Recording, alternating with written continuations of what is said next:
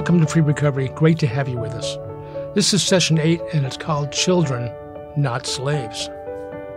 The key verse for this session is Galatians chapter 5, verse 16. So I say, let the Holy Spirit guide your lives. Then you won't be doing what your sinful nature craves. This verse describes what it means to walk as children of God in the freedom He gives us. How do we let the Holy Spirit guide our lives? That's a great question.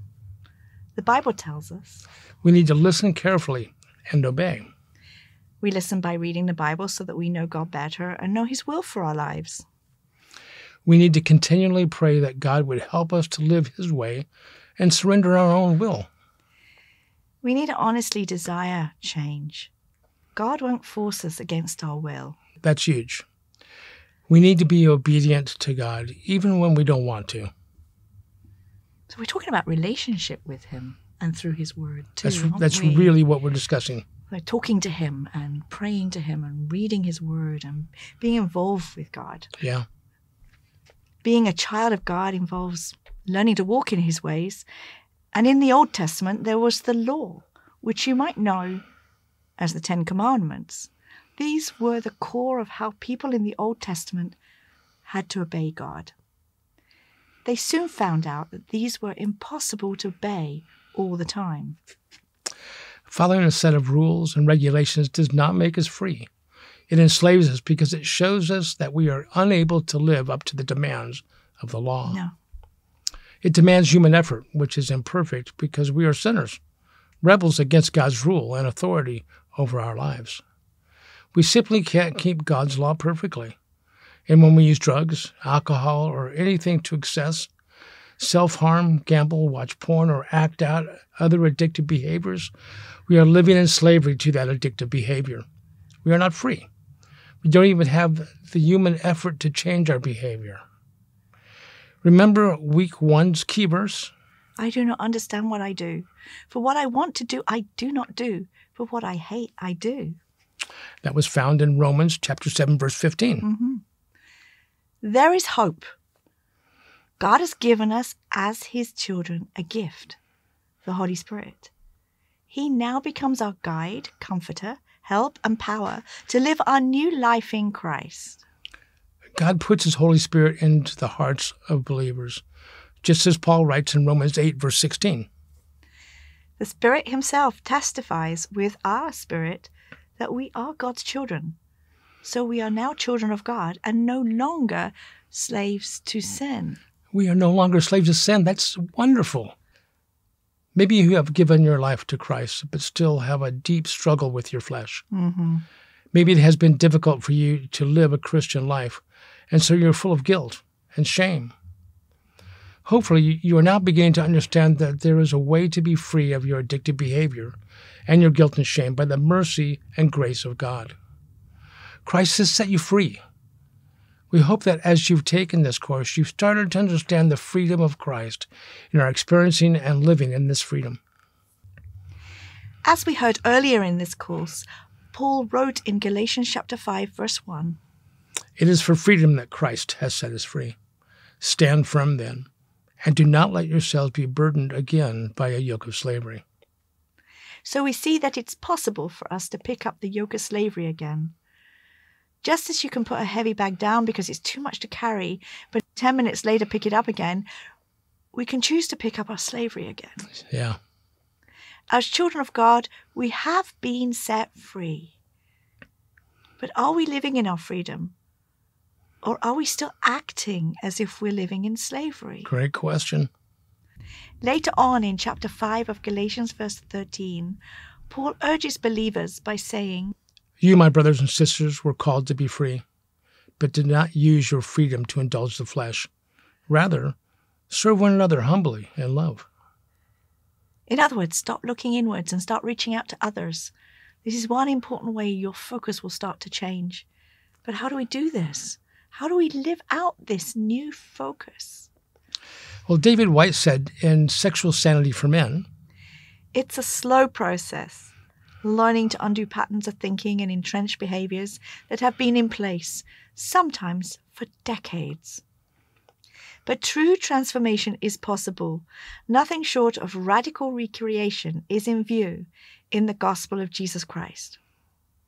As Paul encourages us in Romans chapter 12, verse 2, do not conform to the pattern of this world, but be transformed by the renewing of your mind.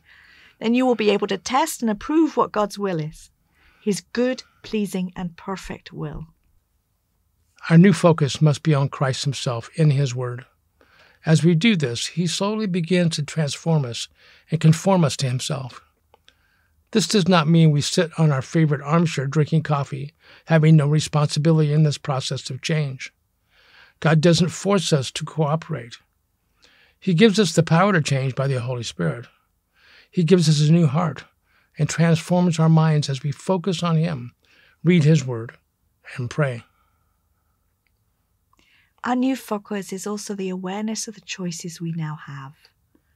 The power of sin in our lives has been broken, and so we can choose to act rightly. We can choose not to rebel and not to sin. In fact, Paul said in Romans chapter 6, verse 11, that we should count ourselves dead to sin, but alive to God in Christ Jesus. When faced with sin, we can now say, I'm dead to that. We're dead to sin only because Christ died and rose again, giving repentant believers a transformed life.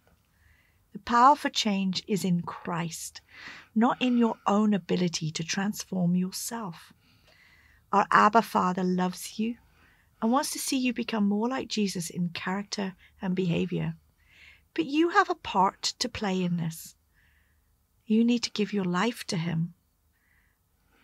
Your flesh is in rebellion against God, and you are a rebel. You experience this every day as you try to stop your destructive behaviors. Yet again and again you fall back into the same sins.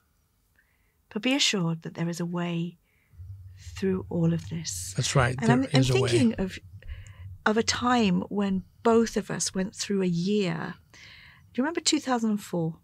Yeah. When we surrendered our single lives to the Lord. Yeah. We were both trapped in other relationships. Yeah. And we'd got trapped in them. And both of us at different times stopped and surrendered our single life to the Lord. And in some way, God took those. And I was free from that past relationship. I was too. Yeah. So it is possible to be free. The bad news, however, is that there are consequences to our rebellious behavior. We are familiar with the consequences of our addictive behavior that are happening right now, such as family members getting angry, employers disciplining us, health problems, money problems, and even homelessness. But there are also consequences in the judgment of God. It is far better to put this right now by repenting and believing in Jesus, talking honestly with God, confessing our sins, than to face those consequences later on Judgment Day. If you are not a Christian, this would be a good time to become one. Take a moment to pray this prayer. Dear Lord Jesus, I know that I am a sinner, and I ask for your forgiveness. I believe you died for my sins and rose from the dead. I turn from my sins and invite you to come into my heart and life. I want to trust you and follow you as my Lord and Savior. In your name I pray. Amen. If you prayed this prayer for the very first time, please connect with your facilitator, pastor, or vicar, and they will help you get started. You can always connect with us too. We can help you. Yeah. Tim Chester says in his book, You Can Change, God's agenda for our lives is for us to be holy, just as he is holy. This holiness is the fruit of what we think or trust and what we desire or worship. We've seen that sinful behavior and negative emotions arise when we believe lies about God instead of trusting God's word. Tim Chester goes on to say, Sin arises because we desire something more than we desire God. Overcoming sin begins by reversing this process, desiring God more than sin. In fact, changing our focus. If you've just become a Christian, You Can Change by Tim Chester is a great book to read. So you may now be thinking, okay, so how do I change my focus? Well, that's an excellent question. Let's first look at Galatians chapter 6, verse 7 and 8. Do not be deceived. God cannot be mocked. A man reaps what he sows. Whoever sows to please their flesh, from the flesh will reap destruction. Whoever sows to please the Spirit, from the Spirit will reap eternal life. This verse is very much about changing focus. We're being encouraged to remember the cost of sin, feeding the desires of the flesh and the addictive behaviors, and reminded of the gift of eternal life. Paul encourages another focus in Galatians chapter 6, verses 9 and 10. Let's not be weary in doing good, for at the proper time we will reap a harvest if we do not give up. Therefore, as we have opportunity, let us do good to all people, especially to those who belong to the family of believers. Yeah, as we read Paul's work in the New Testament, it's almost like he knows all about addiction because he's talking about all those principles. Yes.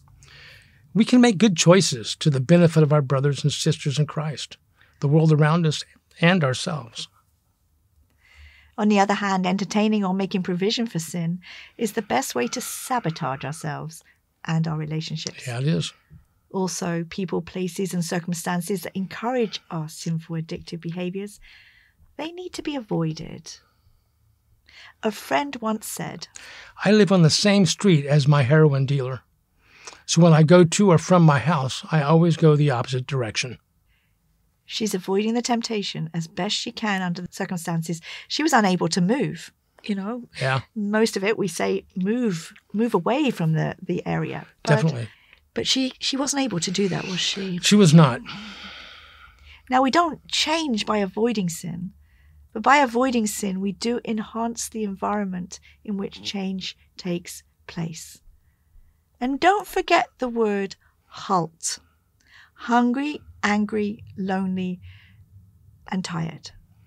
Beware where these symptoms rear their ugly heads. It was just Monday that I had that in my head because at least 2 or 3 of the hungry, angry, lonely, and tired I was going through. And I wasn't being the most kind person I could be. We made it through the day, though. Mm-hmm. One of the reasons that each of us have decided to embark on a course such as this is the realization that we're unable to change ourselves. Tim Chester says in his book, You Can Change, it's God who changes us. We participate in the process through faith and repentance.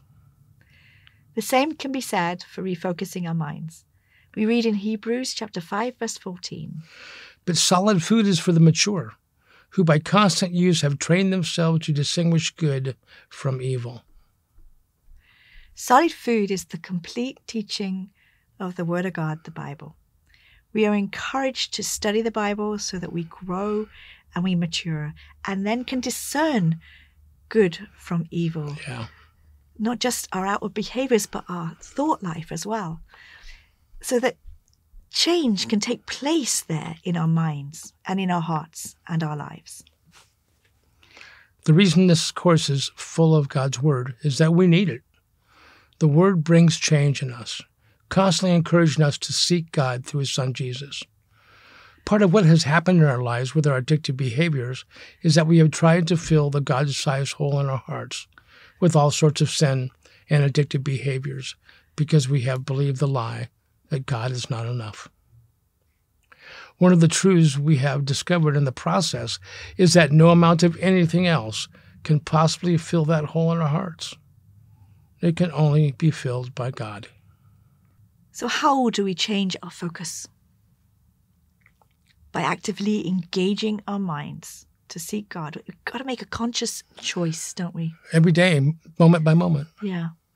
By actively engaging our minds to seek God through His Word, prayer, fellowship, worship, and service to God and others.